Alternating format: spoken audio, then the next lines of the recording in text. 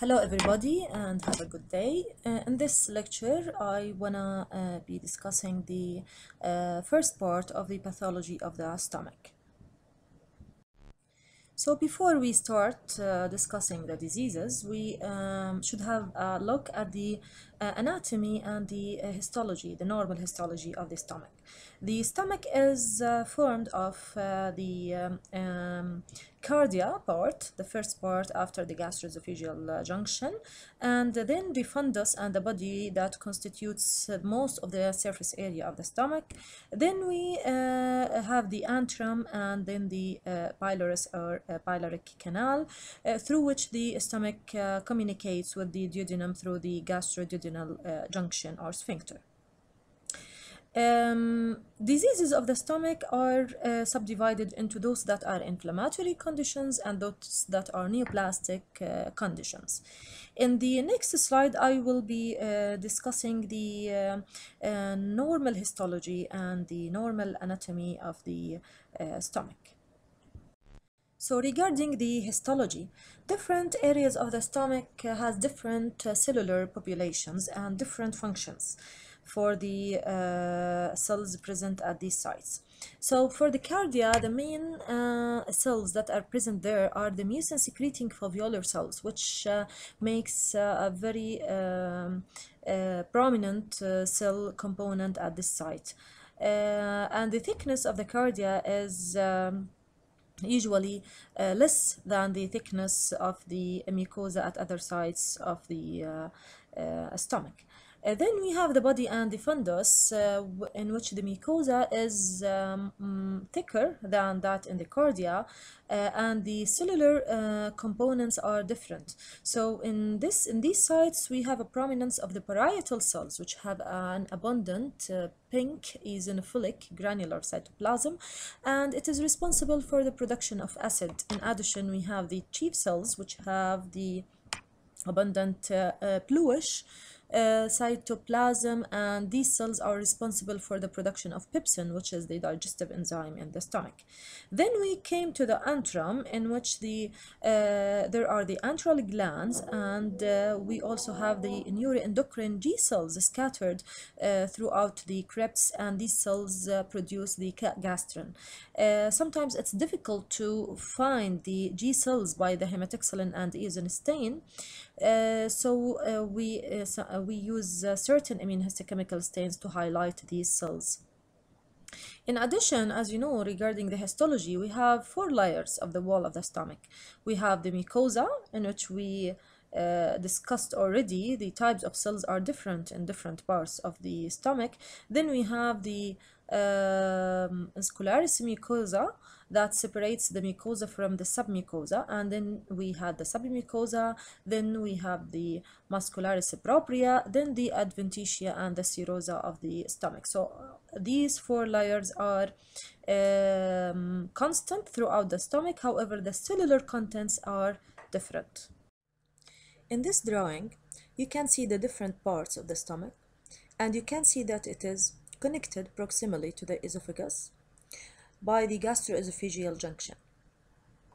And at the distal part of the stomach, it opens to the duodenum, which through the pyloric canal or the pyloric sphincter.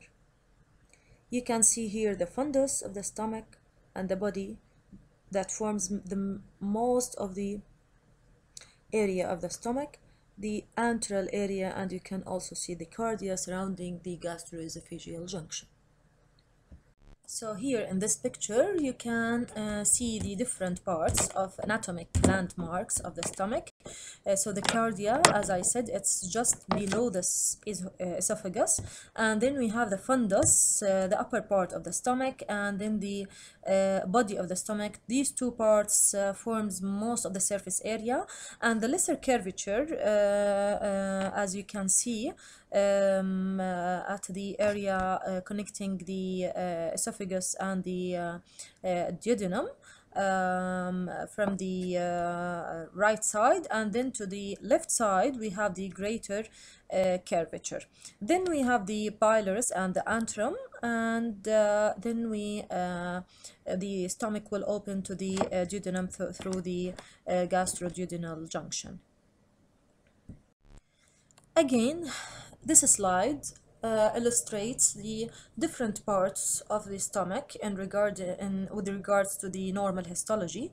So the first slide to the right upper border of the slide, this is the cardia, in which you can see the surface epithelium is highly mucinous. It contains cytoplasmic mucin, and those are called the foveolar cells of the cardia. And you can see that the thickness of the mucosa at this side is different from the thickness of the mucosa at the left picture, upper border, which is the cardia and the body type mucosa, and the lower picture, which represents the antral mucosa. The thickness is different. The second picture, the highly eosinophilic cells that you can see them throughout the mucosa are the parietal cells, and among them you can see cells with bluish cytoplasm, also those representing the chief cells. So this is in the body and the cardia. You can see a lot of parietal cells, and this is very important because in some cases of gastritis we can lose these cells, and this feature can be used as a hint to the disease. So keep in mind that in the body and the fundus of the stomach we have a lot of parietal cells and chief cells.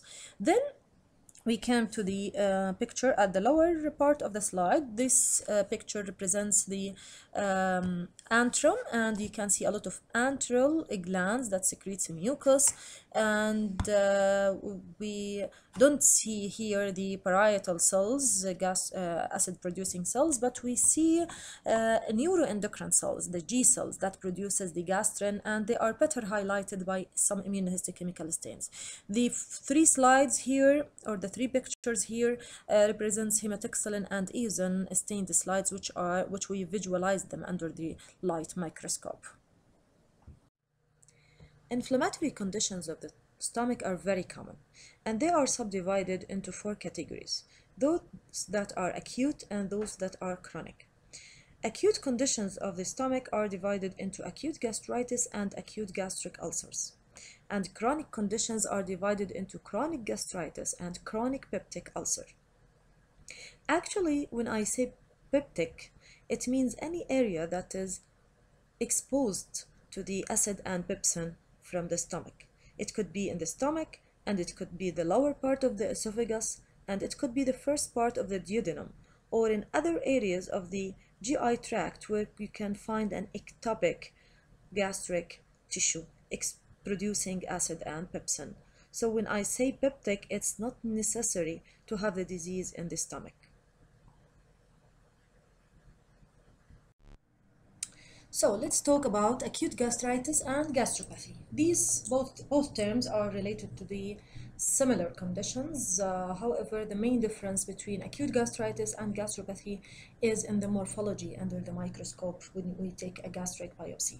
In acute gastritis, you might see neutrophils, but in gastropathy, you see only regenerative changes in the mucosa due to the damage, but you don't see inflammatory cells. The causes for both conditions include the use of non-steroidal anti-inflammatory drugs, which disrupts the protection of the mucosa, and we will discuss the mechanism or the pathogenesis of acute gastritis in a while. Also, the use of alcohol, reflux of bile contents from the duodenum to the stomach, and this could happen after certain surgical procedures that affect the competence of the pyloric sphincter. Sometimes stress, whether mainly a physiological stress like surgical procedures or critically ill patients, also can cause acute gastritis. The clinical features are variable. Some patients are asymptomatic, but other patients may experience epigastric abdominal pain, nausea, and vomiting. So the symptoms are related to the severity of the condition. Okay, This slide illustrates the mechanisms of or the pathogenesis for acute gastritis and gastropathy, and even for chronic gastritis and peptic ulcer disease. All of these diseases are interrelated in a way or another because the underlying mechanisms are almost the same. In the stomach, we have a very low pH. The media in the stomach and the gastric juices are highly acidic, and this is a damaging factor by its nature. And it can cause damage to the gastric mucosa if it comes in contact, in direct contact with this highly acidic environment. So the acidity and the peptic and the pepsin that is present in the gastric juices are normal damaging factors to the mucosa. However, the mucosa has developed many defensive forces, and when an acute gastritis or chronic gastritis develops, there is an imbalance between these protective factors in the stomach that are naturally present and between the injurious stimuli, which we talk about them in a while. The protective factors in the stomach are variable. We have the surface mucus secretion by the surface epithelial cells, which forms a layer of slippery mucus over the epithelial cells, protecting them from the damage by acid and pepsin. Also, these epithelial cells produce the bicarbonate ions, which will buffer the solution, or they buffer the mucus layer, because bicarbonates give a slightly alkaline medium near the epithelium. So this mucus layer that is rich in bicarbonate offers a high protection to the mucosa. In addition, we have a very good mucosal blood flow all the time to the whole GI tract, and this will keep the regenerative capacity of the GI tract high in all its parts. The one important protective factor in the stomach is the prostaglandin synthesis. And as you know, prostaglandin is produced from the arachidonic acid by the action of the cyclooxygenase enzyme, whether cyclooxygenase 1 and cyclooxygenase 2. Prostaglandins offers protection by increasing mucus secretion and bicarbonate production, and increasing the blood flow to the stomach mucosa. So any interference with prostaglandin secretion, like the non-steroidal anti-inflammatory drugs, mainly the non-selective parts, the non-selective forms, can cause reduction in prostaglandin synthesis and can decrease these defensive forces and exposes the mucosa to larger damage. The injurious stimuli are variable, and we will discuss them in the next slide. They are represented by the Helicobacter pylori infection, non-steroidal anti-inflammatory drugs, alcohol and cigarette smoking, the hyperacidity, whatever the cause of the hyperacidity of the stomach, and sometimes reflux of bile, as I said in acute gastritis, can cause injury to the mucosa.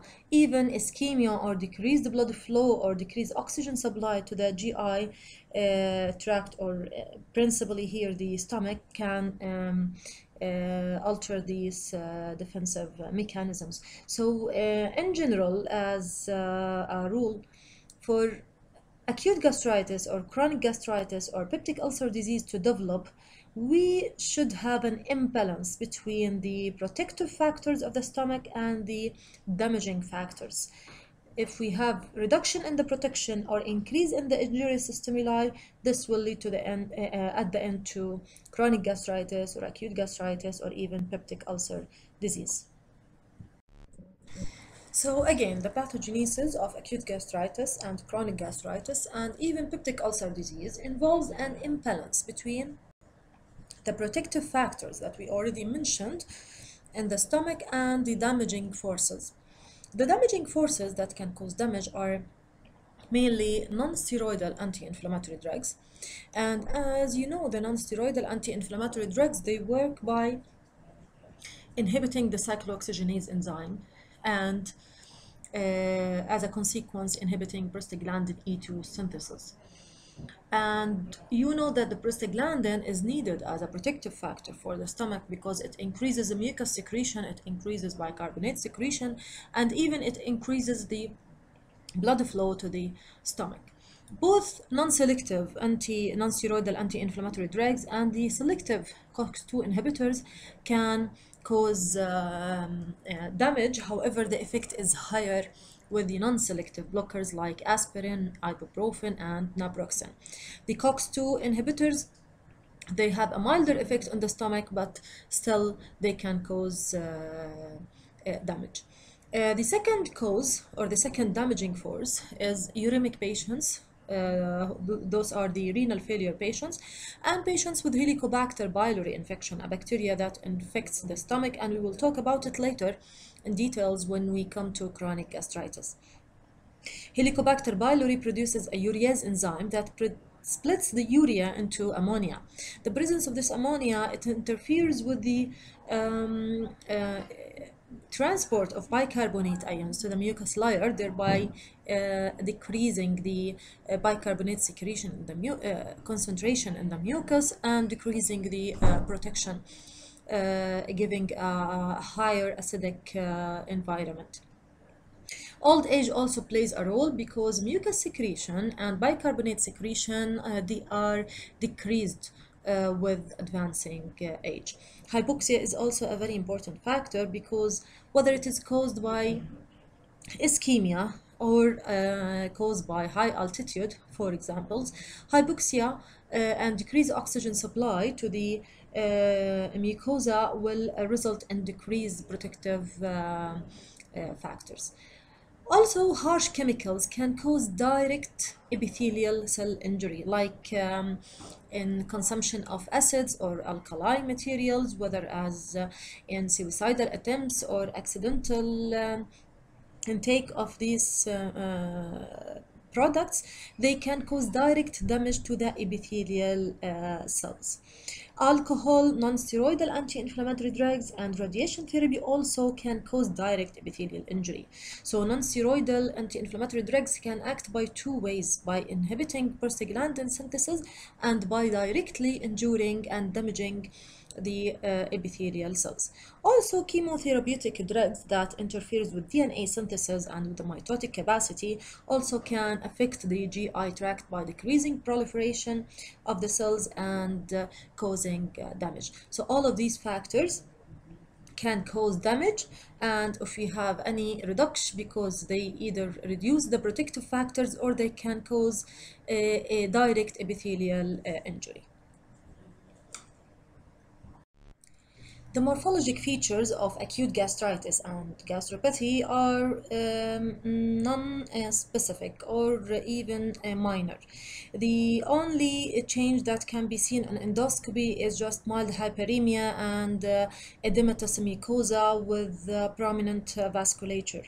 Even with the gastric biopsies, we can see just hyperemia, congestion of the vessels, and edema in the lamina propria.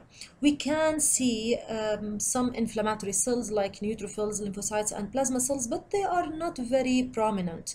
If in acute gastritis we can see neutrophils, however in gastropathy we don't see any inflammatory cells. But keep in mind that the presence of neutrophils is not a prerequisite to diagnose acute gastritis. It's mainly the erythema, hyperemia, and the congestion. The presence of neutrophils does not mean it's acute. Neutrophils means that there is an active inflammation, and it can be seen in acute gastritis, also in chronic gastritis.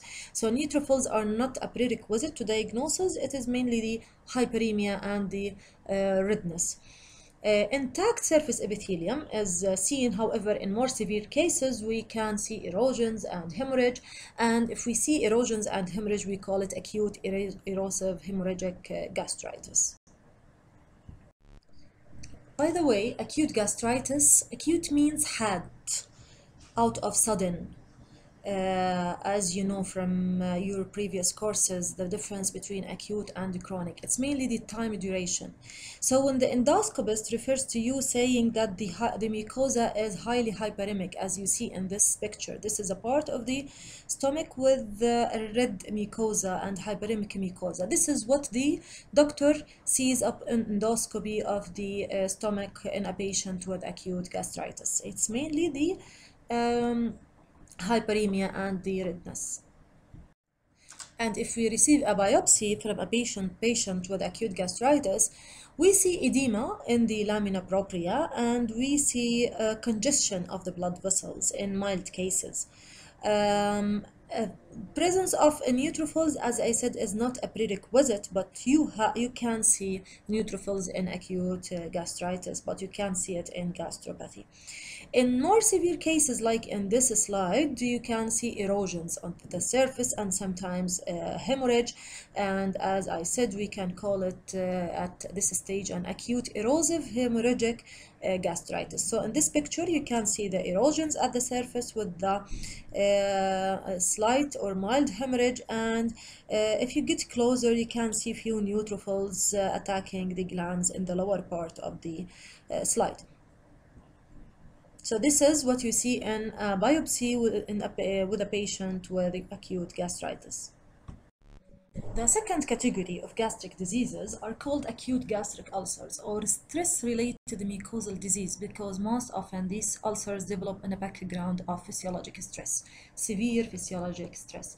Examples on severe physiologic stress includes trauma, like patients after road traffic accidents, for example, or an extensive burns in which a large area of the a large surface area of the skin is involved by burn. Increased intracranial pressure, patients undergoing major surgeries, and patients with severe medical illnesses like critically ill patients who are in the ICU, or patients with myocardial infarction, for example.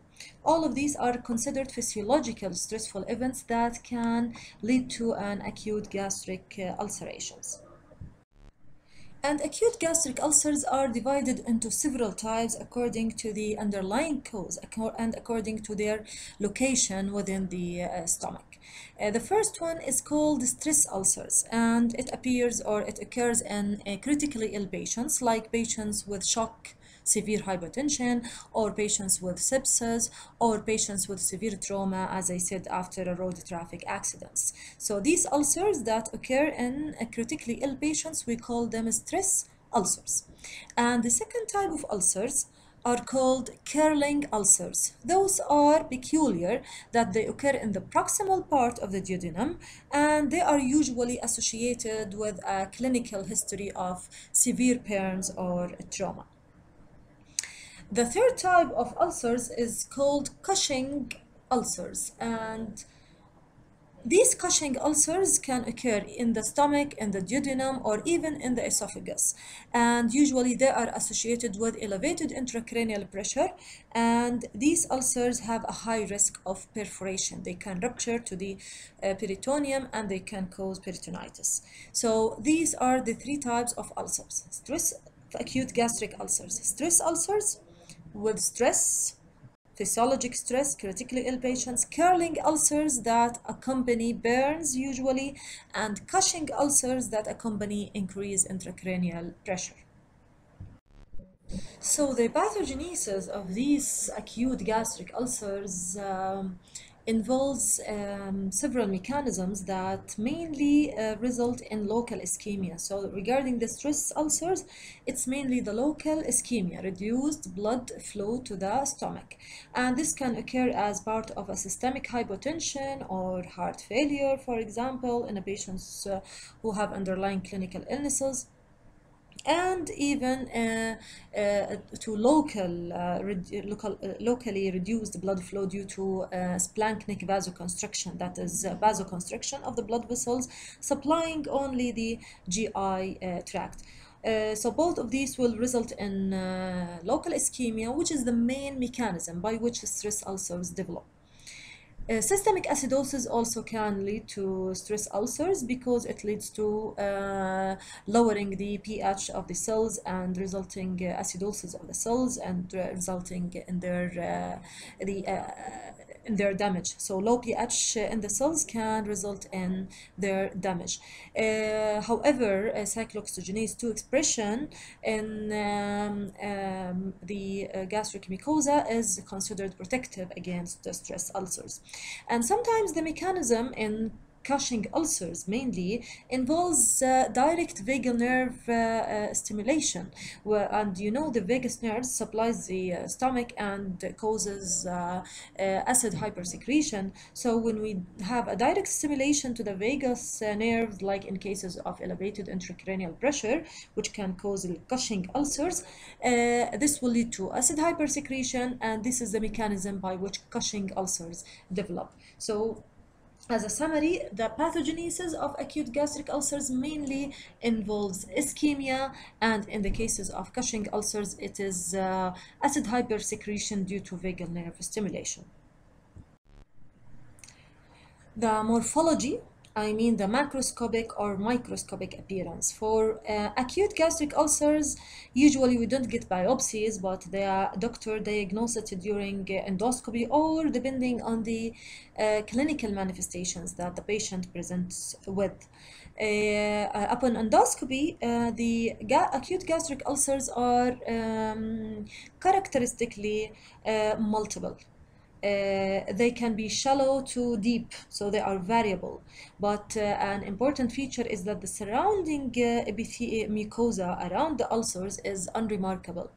Unlike in the cases of a peptic ulcer, a chronic peptic ulcer that comes as a complication of chronic gastritis, the surrounding mucosa can be affected or abnormal. But here in acute gastric ulcers, the ulcers are variable in size, usually less than 1 centimeter in diameter. They can be shallow to deep, and they are multiple, but the surrounding mucosa is, or adjacent mucosa is normal. They can occur anywhere in the stomach, and the base of the ulcer, it can have a brown to black discoloration due to the effect of the gastric juices, the acidic gastric juices, on the blood that results from the bleeding ulcer. So the blood, the red blood, the red colored blood is transformed to a brown or black discoloration due to the effect of acidic juices.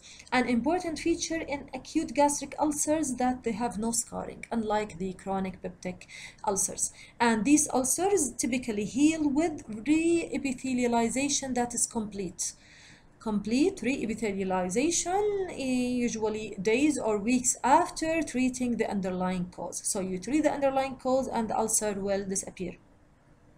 And these are the main features that are seen in on endoscopy in acute gastric ulcers. Remember that they are multiple, unlike the chronic peptic ulcer, which we'll talk about it later, which is usually a one ulcer with a surrounding abnormal inflamed gastric mucosa. So in this slide, you can see all the features that we talked about in the previous slide. This is a part of the stomach that is removed during surgery. You can see the multiple blackish to brownish ulcers that are very small and distributed all over the stomach. Usually these patients are critically ill patients, or patients in the ICU, patients with an underlying stressful conditions, trauma patients. So this is the history of acute gastric ulcers. The patient, the doctor tells you that the patient is in the ICU, and the endoscopy shows multiple small ulcers distributed everywhere. The adjacent gastric mucosa, as you can see here, is normal. It's not inflamed. This is the normal color of the gastric mucosa, and the background or the base of the ulcer is usually blackish to brownish, as I said, because of the action of the gastric acidic juices on the blood that is that comes out from these ulcers. So this is the typical appearance for acute gastric ulcers, and when we discuss the chronic peptic ulcers later on, you will see that it is totally different. As I said, usually we don't receive biopsies for acute gastric ulcers, because they are diagnosed based on the clinical backgrounds. The patient is in the ICU and presents with hematemesis or gastric pain, or upon endoscopy the doctor sees these different multiple ulcers distributed everywhere, so the diagnosis is right away without any biopsy. How do the patients present? I already mentioned some points in the previous slides. So the patient is typically a severely ill patient in the ICU or after a road traffic accident, and he started complaining of like nausea and vomiting. Sometimes the vomitus is bloody stained. We call it a coffee ground hematemesis, and we already discussed the meaning of hematemesis, vomiting of blood. Why it's coffee ground appearance? Because of the action of the acidic juices of the stomach on the fresh blood, so it turns to brown discoloration. That's why we call it coffee ground hematemesis. And also melena, I discussed melena in previous lectures, and what does that mean? The presence of melena indicates always an upper GI bleeding. Now some cases can present with more degrees of hemorrhage, and they can they will need blood transfusion, but this is in a minority of patients. Most of the patients presents with just minor amounts of coffee ground hematemesis. As a complication, perforation. Perforation is a serious complication that can occur in a subset of patients. The most important thing in acute gastric ulcers is the prophylaxis. So any patient who is critically ill in the or suffering from any physiological stress, even after surgery, for example, the best thing is to offer prophylaxis by proton pump inhibitors, which decreases the acid secretion, so they will protect the mucosa from the ulceration. So prophylaxis is the best way of prevention, and the outcome of these ulcers depends on the severity of the underlying cause. So we treat the underlying cause, and as I said, there is a complete healing and complete re-epithelialization of the mucosa. So here we come to the chronic gastritis, which is a very, very common disease in outpatient clinics and in the gastroenterology clinics, and it is a major cause of the upper endoscopic procedures performed for patients. The chronic gastritis is different from acute gastritis, in which the symptoms are less severe and the duration of the symptoms is more prolonged. So again, we came to the difference between acute and chronic. It's mainly the time and the severity of the symptoms. So chronic symptoms are prolonged in duration and less severe in nature. The causes of chronic gastritis are divided into Helicobacter pylori associated gastritis. Helicobacter pylori is a gram-negative bacillus bacteria, and it is the most common cause of chronic gastritis. Then autoimmune atrophic gastritis, which constitutes less than 10% of cases of chronic gastritis. Less common causes includes the chronic use of non-steroidal anti-inflammatory drugs. You remember that non-steroidal anti-inflammatory drugs can also cause acute gastritis and acute gastric ulcers, but the chronic use of them also is responsible for chronic gastritis. Radiation injury and chronic bile reflux, the chronic bile reflux. So all of these are the causes, but still the most important, and I think it is responsible for almost 75 to 80% of cases of chronic gastritis, is the Helicobacter pylori bacteria، أو اللي بيسموها البكتيريا الحلزونية. So symptoms of chronic gastritis are somewhat similar to those of acute gastritis, but they are less severe and more prolonged. So nausea and upper abdominal discomfort, upper abdominal pain, vomiting, and sometimes hematemesis, although hematemesis is uncommon in the chronic gastritis, but it do occur in some cases. So upper abdominal pain and nausea and vomiting. So here we come to the most common cause of chronic gastritis, the Helicobacter pylori bacteria, H. pylori bacteria, which causes a revolution in medicine after the discovery of the association between H. pylori bacteria and the peptic ulcer disease. Because before the discovery of H. pylori, it was not thought that the chronic gastritis is caused by a pathogen. It was like a revolution after this discovery. The Helicobacter pylori bacteria is a spiral-shaped or curved-shaped bacteria that is gram-negative bacillus, and they can be seen on gastric biopsy specimens on the mucus layer that is present over the mucosa, and they have developed many protective factors and virulent factors for themselves to protect themselves from the acidic gastric juices, and we will discuss these virulent factors in a while. So these bacteria are spiral shaped or curved, and we can see them under the light microscope in gastric biopsies from patients with chronic gastritis. They can be demonstrated on the H&E stains or with certain other special stains like Giemsa stain. This bacteria is present in almost all duodenal ulcers. It is present in the stomach of patients with duodenal ulcers and in the majority of patients with gastric ulcers and chronic gastritis. So this will lead us to the fact that all duodenal ulcers are caused by Helicobacter pylori. But gastric ulcers and the chronic gastritis, most of them are caused by H. pylori, but other causes are there like autoimmune gastritis, bile reflux, and non-steroidal anti-inflammatory drugs, as I mentioned in the previous slides.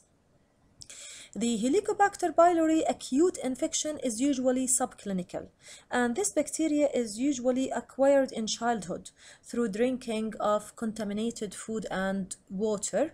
So it's common in the areas that have poor sanitation and crowding and poverty. The acute infection is silent or subclinical. It passes unnoticed without any symptoms. However, the chronic gastritis is the disease that is responsible for most symptoms. This bacteria loves to live in the antrum of the stomach, so causing antral gastritis. And when it causes antral gastritis, it leads to stimulation of the G cells in the antrum with increased gastrin hormone production that in turn will stimulate the parietal cells in the body or the corpus to produce in the body or the fundus to produce acid, and this will lead to acid overproduction, which will in the chronic on the long run lead to peptic ulceration. So antral gastritis is associated with increased acid production and hyperacidity of the stomach, leading to peptic ulceration. Now, early on, Helicobacter pylori can cause antral gastritis. However, in severe cases, the inflammation can extend to all over the stomach, affecting even the body and the fundus, causing pangastritis and causing damage to the parietal cells that are present in the body and the fundus. So in these severe cases, the bacteria can cause hyposecretion of the acid and achlorohydria, which we call it achlorohydria. That means there is no acid production. In these severe cases, there will be intestinal metaplasia in the stomach, and the risk of gastric cancer is very much increased. In most cases, gastric cancer are associated with a background of a chronic gastritis and intestinal metaplasia. The intestinal metaplasia is transformed to dysplasia, then to adenocarcinoma. So understanding the effect of Helicobacter pylori in the stomach is very important. So, as I said, regarding the epidemiology of chronic gastritis that is caused by Helicobacter pylori, there is a very well noticed difference in the incidence of H. pylori associated gastritis in different geographic locations and in different populations. It is more common in areas with poverty and crowding and patients with limited education and poor sanitation. As I said, the infection is typically acquired in childhood through consumption of contaminated water and food in these poor sanitation areas, and the Helicobacter pylori bacteria remains in the stomach for years without causing any symptom. At some point in life, they can trigger the irritation to the stomach, and they can cause the chronic gastritis, especially when the patient reaches the adult life.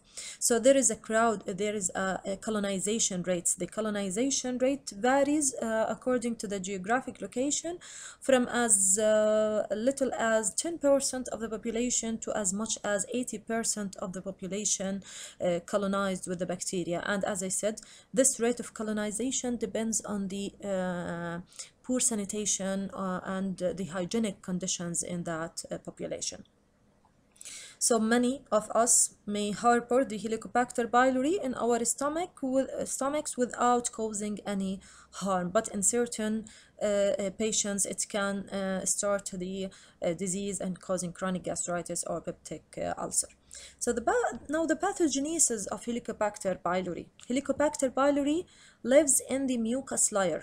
It's usually non-invasive, and even if it invades the mucosa, this is not the mechanism by which it causes the disease. It can cause the disease while present in the mucus layer, and it has developed many mechanisms to protect itself from the acidic gastric mucosa. The gastric acidity is an important defense mechanism by the stomach against pathogens. So most pathogens and bacteria cannot withstand or live in this acidic environment, so they are killed with this acidity.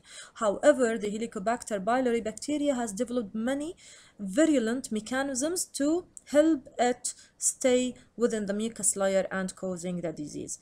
One of these virulent factors is the presence of flagella. So these bacteria are motile bacteria, and this motility is due to the presence of flagella, which helps them to move within the mucus layer. The presence of urease enzyme. This is a very peculiar feature for Helicobacter pylori bacteria. They produce the urease, which splits urea to ammonia, and the ammonia, as you know, has a high pH, and it is an alkaline medium, so that as if the bacteria is surrounding itself with an alkaline media to protect it from the acidic pH of the stomach, localized alkaline media. Another mechanism of virulence is the presence of adhesins. These adhesins helps the bacteria to adhere to the foveolar epithelial cells of the stomach, and also another mechanism is the production of toxins. The main toxin that is produced by the Helicobacter pylori bacteria is the cytotoxin associated gene A. Cytotoxin associated gene A encodes the CAG-A, which is very important cytotoxin for the ulcer development and the cancer development, because it can cause damage to the epithelial cells. So these are the virulent factors that are developed by the Helicobacter pylori bacteria to stay alive within the acidic media of the stomach, and by which it uses these virulent factors to produce the disease. Flagellae, urease enzyme, adhesins, and toxins. The most important toxin is CAG-A. So now, how would the gastric biopsy or the gastric mucosa appears in a patient with chronic gastritis? When the patient presents with the symptoms of chronic gastritis, like the epigastric pain, nausea, and vomiting, sometimes the gastroenterologist offers an endoscopic procedure to visualize the gastric mucosa. So during endoscopy, there are certain features that can be seen, and during after taking and the gastroenterologist also can take a gastric biopsy and send it to the pathology laboratory, and we visualize this biopsy under the microscope. Regarding the endoscopy, the most important feature that can be seen in the gastric mucosa is the redness or the hyperemia. That is the inflammatory response in the stomach. On a biopsy, the preferred biopsy site for chronic gastritis is the antrum, because H. pylori likes or loves to live in the antrum, and it doesn't attaching to the foveolar epithelium of the antrum.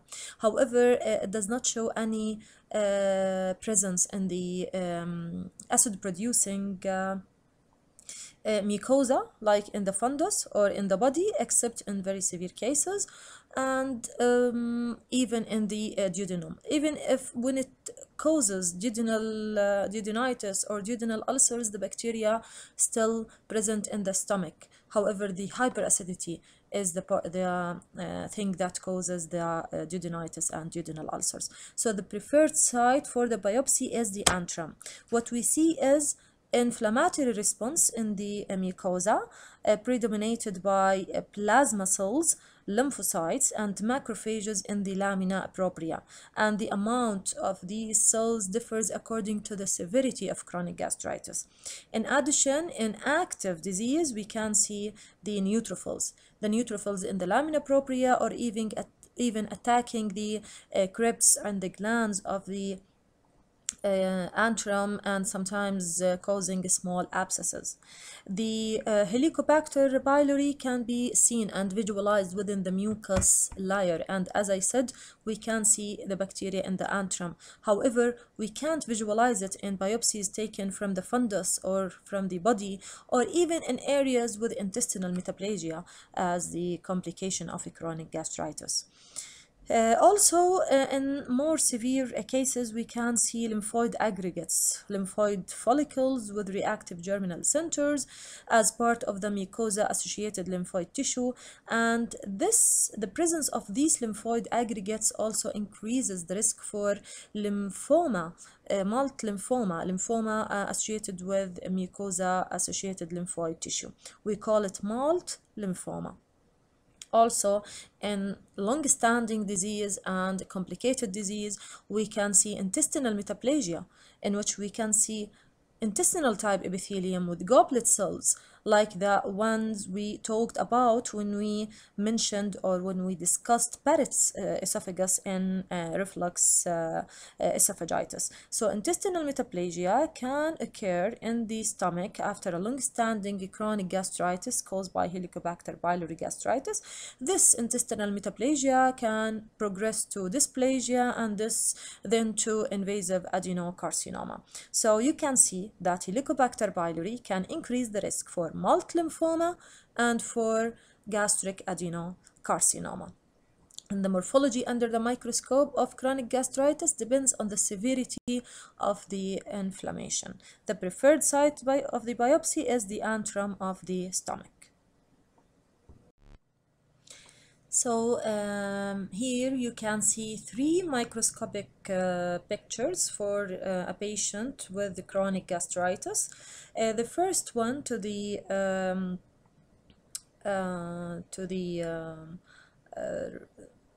left to the right of the slide represents a Wharton starry silver stain, and you can see here the multiple curved rods or the curved bacilli with black discoloration with this type of stain, and this bacilli represents the Helicobacter pylori bacteria. So it's an easier way to see the bacteria on a gastric biopsy specimen rather the hematoxylin and eosin stain. In the adjacent, in the middle slide, we can see a lymphoid follicle with reactive germinal center, a lot of lymphocytes infiltrating between the gastric glands in the lamina propria. This indicates the chronic gastritis. We have a lot of chronic inflammatory cells. And to the last slide represents a lot of neutrophils. This indicates an active disease, and we call it chronic active gastritis, in which there is a lot of neutrophils even invading the surface epithelial cells. As I said when I discussed the acute gastritis, the presence of neutrophils is not required for diagnosis of acute or even chronic gastritis. The presence of neutrophils indicates an active disease. So here it's a chronic because of the presence of lymphocytes and plasma cells in the lamina propria, because of presence of the lymphoid follicles, but because of the presence of neutrophils, the disease is called active disease. And these biopsies are all taken from the antrum. Here, this slide represents the feared complication of a chronic gastritis associated with Helicobacter pylori infection. And you can see the intestinal metaplasia and the presence of these goblet cells that are characterized by abundant cytoplasm filled with the mucus or mucin. You can see it here having a gray or bluish gray discoloration, and it can be also highlighted by other special stains. These types of cells can have a bluish look when we use the Alshin blue special stain for mucin. So this is intestinal metaplasia, which is a complication of long-standing Helicobacter pylori infection. The long-term irritation of the mucosa by Helicobacter pylori can lead to this complication, and this is very important to know about because it increases the risk for dysplasia and adenocarcinoma of the stomach. So any patient who have chronic gastritis and develops intestinal metaplasia should be followed with consecutive endoscopic procedures and multiple biopsies to detect any dysplastic event before it transforms to invasive malignancy, so we can detect it earlier and save the patient. So how we diagnose a patient with Helicobacter pylori chronic gastritis? First, the patient presents with the symptoms: the epigastric pain, the nausea and vomiting, and the longer duration of these symptoms. Then the doctor offers some investigations that are non-invasive, and then some invasive investigations to diagnose the patient with Helicobacter pylori gastritis. The non-invasive investigations includes a blood test, serologic test for the anti-H. pylori antibodies, which are the IgA antibodies and the IgG antibodies. The problem with this test is that it does not mean always that the patient is having an active disease, because if you have a previous infection with Helicobacter pylori bacteria, you might have developed an immune reaction and an IgG antibodies in your blood. So the presence of the antibodies does not mean that you have an active disease right now. The other non-invasive method is the stool test for Helicobacter pylori microorganism, and also a urea breath test. I will discuss the urea breath test in the next slide. The other invasive investigations or invasive procedures is offering an upper endoscopy for those patients in order to visualize the stomach first, and then to take a gastric biopsy, which is considered the best way for detecting the presence of a chronic gastritis and inflammatory reaction, and for visualizing the Helicobacter pylori bacteria in the mucus layer. And as I said, the best site for the biopsy is the antrum of the stomach. Then this biopsy also can be used for bacterial cultures or for PCR test, polymerase chain reaction test for the bacterial DNA. So all of these diagnostic methods can be used to diagnose the chronic gastritis associated with H. pylori bacteria. Now, what's the treatment? The treatment is the eradication therapy for H. pylori, which is formed of at least 2 antibiotics in addition to the proton pump inhibitor to decrease gastric acidity. The treatment may need a long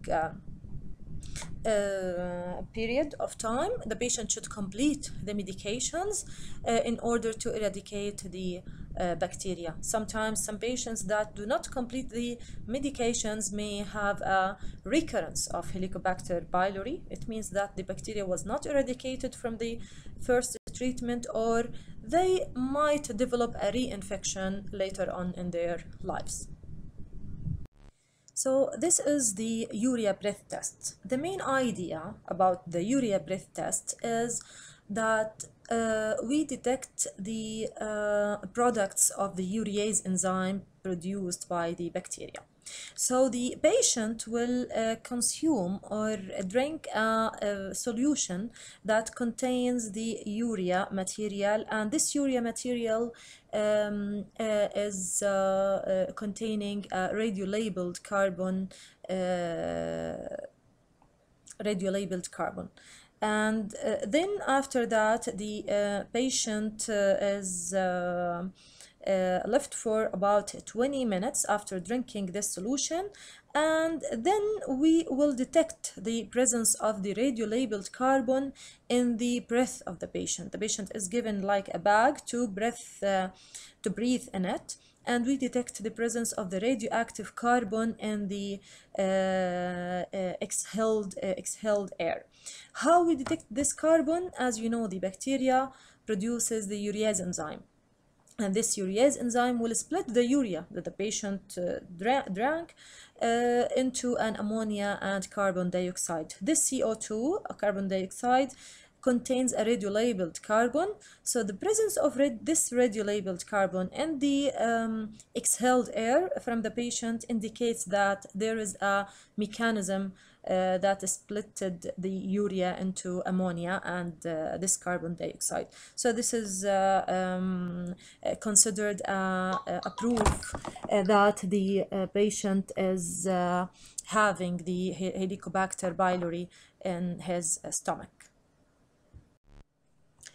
The second type of gastritis is called autoimmune gastritis or autoimmune atrophic gastritis. In this type of gastritis, it is characterized by antibodies produced by the body against the parietal cells, which are the acid-producing cells and the intrinsic factor-producing cells in the stomach. So autoimmune gastritis is an immune-mediated disease directed against the parietal cells, and as we said, parietal cells are present in the body and the fundus. Damage to these parietal cells by this immune reaction will lead to loss of acid production and loss of intrinsic factor production, and even the antibodies also can be directed to the intrinsic factor itself, causing its inactivation. This intrinsic factor is produced by the stomach and binds to the vitamin B12 and aids in its absorption in the distal ileum. So the damage to the intrinsic factor or the lack of its production will lead to a vitamin B12 deficiency and pernicious anemia, which has many neurological manifestations, which is part of the autoimmune gastritis. Another feature of autoimmune gastritis is reduced serum pepsinogen 1 levels, which is this pepsinogen 1 is produced by cells of the body and the fundus of the stomach, and because of the damage to this part of the stomach in autoimmune gastritis, we will have reduced levels of pepsinogen 1 in the serum. Also, as a response to the loss of acid production from the body and the fundus of the stomach, we will have a reflex G cell hyperplasia in the antrum. The G cells are the cells producing gastrin, which is produced in a response to the loss of acid production in the stomach. So we will end up with G-cell hyperplasia in the antrum. Typically, autoimmune gastritis spares the antrum, unlike Helicobacter pylori gastritis, which typically affects the antrum. And typically also, autoimmune gastritis is characterized by deficient gastric acid secretion, which is called achlorohydria. Achlorohydria, in opposite to Helicobacter pylori gastritis, which is characterized by increased gastric acid production. So we will have achlorohydria in autoimmune gastritis. We will have damage to the fundic and body mucosa of the stomach, and we will have hypergastronemia. These are the main features of autoimmune gastritis. So you can see that H. pylori gastritis and autoimmune gastritis has many different features between them, and they are almost opposite features. Autoimmune gastritis affects the body and fundus, بينما H. pylori gastritis affects the antrum. In autoimmune gastritis, the acid production is decreased due to the damage to the acid-producing cells in the body and fundus, and the G-cell hyperplasia in the antrum. بينما بال H. pylori gastritis we have increased acid production and hyperacidity of the stomach. So again, the pathogenesis of autoimmune gastritis is from its name, immune mediated. We have antibodies produced by the body and directed against the parietal cells of the body and the fundus of the stomach, which will lead to loss of these cells, and the loss of parietal cells will lead to reductions in acid production and intrinsic factor secretion. In addition, we have also antibodies directed against the intrinsic factor itself. The reduced acid production will lead to reflex hypergastronemia and hyperplasia of the antral gastrin-producing cells, the G cells of the antrum. Deficient intrinsic factor, as we said, will lead to deficient absorption of vitamin B12 in the ileum and to megaloblastic anemia, which have many neurological manifestations. In fact, minority of patients with autoimmune gastritis will develop this pernicious anemia, but it is used as a very important factor to differentiate autoimmune gastritis from Helicobacter pylori gastritis. We have also some chief cell damage in the body of the stomach, resulting in reduced pepsinogen production. So the pathogenesis, as you see, is mainly immune mediated. It is considered an autoimmune disease, and with a progression of the disease there will be total loss of the parietal cells in the body and the fundus, with thinning and atrophy of the mucosa and loss of the folds of the stomach at these sites. The morphology of the gastric biopsy in autoimmune gastritis is somehow different from that seen in H. pylori gastritis. Indeed, the H. pylori organisms are absent in this type of gastritis, and the preferred biopsy site is the body or the fundus of the stomach, not the antrum of the stomach, because if we take an antral biopsy, it will be almost unremarkable, especially early in the disease. The body and the fundus of the stomach will have loss of the oxyntic mucosa or the parietal cell loss. With time, there will be diffuse atrophy and thinning of the wall of the body and the fundus, and loss of the folds due to loss of these acid-producing cells and their damage. The main inflammatory infiltrate is lymphocytes, plasma cells, and the macrophages, chronic inflammatory cells, and less likely you find the neutrophils like those which we mentioned in Helicobacter pylori gastritis. But on the long run, on the chronic autoimmune gastritis, The patient might develop intestinal metaplasia due to the achlorohydria and the absent acid production. This intestinal metaplasia could progress to dysplasia or even adenocarcinoma. So in both H. pylori gastritis and autoimmune gastritis, there is a risk for development of gastric adenocarcinoma. But here also in autoimmune gastritis, we have neuroendocrine cell hyperplasia, G cell hyperplasia in the antrum as a response for the loss of acidity. And in the long run, these G cell hyperplasia may transform into neuroendocrine tumors. So again, the autoimmune gastritis might increase the risk for gastric adenocarcinoma and for gastric neuroendocrine tumors. But for Helicobacter pylori gastritis, also we have intestinal metaplasia and increased risk of gastric adenocarcinoma in addition to increased risk of mild lymphoma. This type of gastritis typically affects female patients. There is a slight female predominance.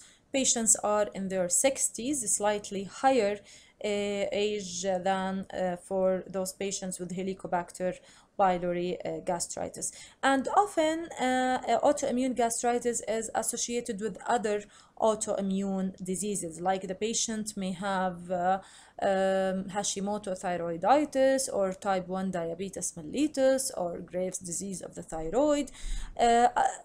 Autoimmune diseases usually tends to cluster together. So when we have an autoimmune gastritis, the patient might have also other autoimmune diseases.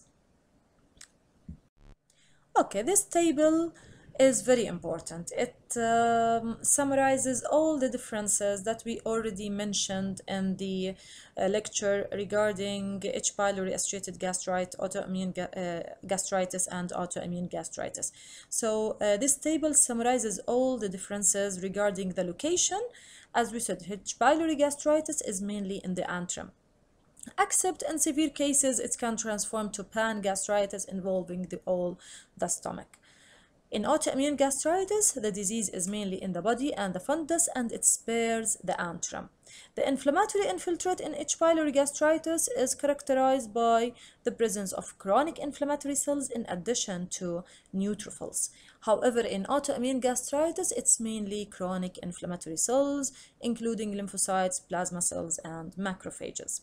Regarding the acid production, H. pylori gastritis is characterized by increased acid production, or if there is a decrease in cases of very severe pan-gastritis associated with H. pylori gastritis, we might have a slightly decreased acid production, but not achlorohydria. In autoimmune gastritis, we have decreased acid production, and in severe cases, we might have achlorohydria, loss of acid production at all. Regarding the gastrin production, it is markedly increased in autoimmune gastritis as a response to the decreased acid production. Bainama in H. pylori gastritis, it's usually normal gastrin level. In severe cases, we might have it markedly increased due to the decreased acid production. But as a rule, we don't have markedly increased gastrin level in early H. pylori gastritis. Other lesions that can be seen in the stomach in H. pylori gastritis, we might have hyperplastic inflammatory polyps. We will discuss them in the next lecture. These polyps arise on a background of chronic H. pylori gastritis. However, in autoimmune gastritis, we might have neuroendocrine G cell hyperplasia in the antrum. Serologic tests. In H. pylori gastritis, we might have the antibodies against the H. pylori microorganism. However, in autoimmune gastritis, we have antibodies to the parietal cells and antibodies to the intrinsic factor. The sequelae of H. pylori gastritis, we said that it can progress to peptic ulcer disease as a complication, and it also increases the risk for adenocarcinoma and for mild lymphoma. However, in autoimmune gastritis, it can progress to atrophic gastritis, to patients could have pernicious anemia, and there is an increased risk of adenocarcinoma as well as neuroendocrine tumors. We call them carcinoid tumors. The associations: H. pylori gastritis is usually associated with poverty and crowding and low socioeconomic status, as we mentioned, but in autoimmune gastritis, patients usually do have a concurrent other autoimmune diseases like thyroiditis, diabetes mellitus type 1, and Graves' disease. So this table is very important, and it summarizes all the main differences between H. pylori gastritis and autoimmune gastritis.